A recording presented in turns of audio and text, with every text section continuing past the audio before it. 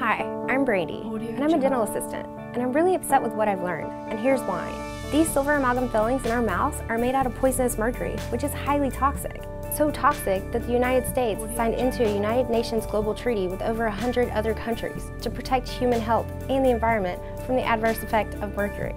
That mercury in our mouths, that mercury in our silver fillings, well, it's been proven that those amalgam fillings release mercury in our mouths 24 hours per day. And getting them taken out can also cause even more dangerous levels of mercury exposure. So that's why it's important to have them removed safely. Make the smart choice to protect your health by watching and following videos and educating yourself about safe mercury amalgam removal technique, or SMART, from the International Academy of Oral Medicine and Toxicology at www.thesmartchoice.com.